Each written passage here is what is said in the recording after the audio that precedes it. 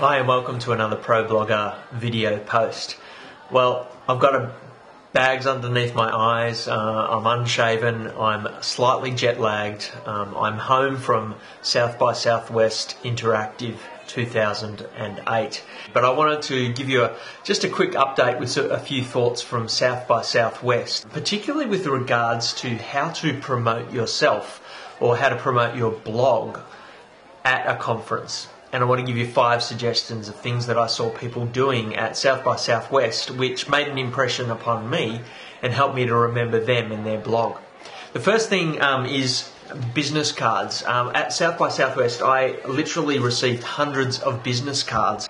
It was interesting, I was at one of the parties on the first night and I met a guy called Grant Robertson from the Download Squad, and he gave me this business card, and it was a business card that he'd made just at the last minute before South by Southwest, and it told the story of him realising that he didn't have a business card on it, and kind of had this little sort of commentary, I guess, around the making of his business card.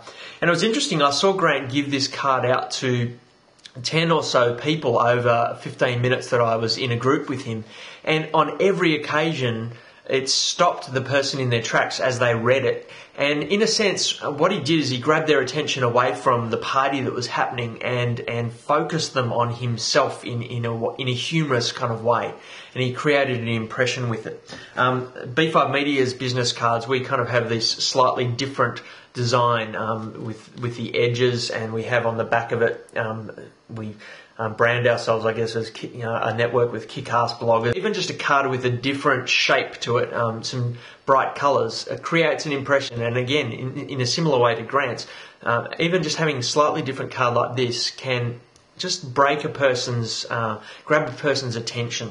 So business cards are one thing that I do. Now, the second thing I noticed a number of bloggers and product developers doing quite well was they have had these elevator pitches, I guess, when they met people. And of course, the first question you get asked when you meet someone at a conference is, what do you do, or what is your blog?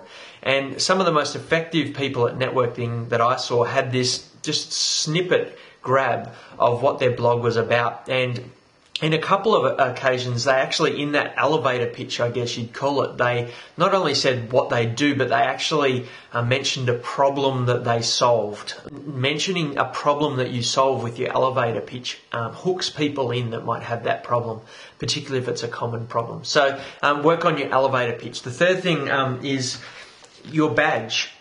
What I saw a lot of people doing with their conference badges was adding things to it. You see here quite a big amount of white space that was empty. A lot of the bloggers that I saw either added their blog name and URL or their Twitter account. And in a sense what they were doing is branding themselves. And time again I saw people come up to others who had their Twitter account and with their mobile phones follow them instantly. And it was a really smart way of, I guess, grabbing people and hooking them in, getting them to subscribe to something that you do, not only when they come to your blog, but they're in person. A fourth thing that I noticed some people doing was interviewing others. They had their video phone, or they had a video camera, or just their digital camera that they switched into video mode. And they were interviewing as many people as they could quickly at the conference. And by interviewing people, you do a number of things. Firstly, you grab their attention. There's nothing like having a camera in your face to make you focus your attention upon a particular person. And so what you're doing is grabbing people out of the buzz of the conference and getting them to focus on you for a moment or two right then and there. Secondly, you're creating a memory for them. You're perhaps appealing to some of their vanity. And I guess lastly, you're giving them a reason to check you out when they get home, to see if you've published the interview that you've done. The last thing I would say is and this really taps into a lot of what I've been talking about already, is to do something out of the box. At South by Southwest, there was 8,000 people at the interactive part of the conference. At a conference like that, you need to do things to stand out. And one of the best examples that I saw of this was one of the B5 Media people, was Joey. If you were at South by Southwest, you might have seen this guy. He had an accordion, a piano accordion.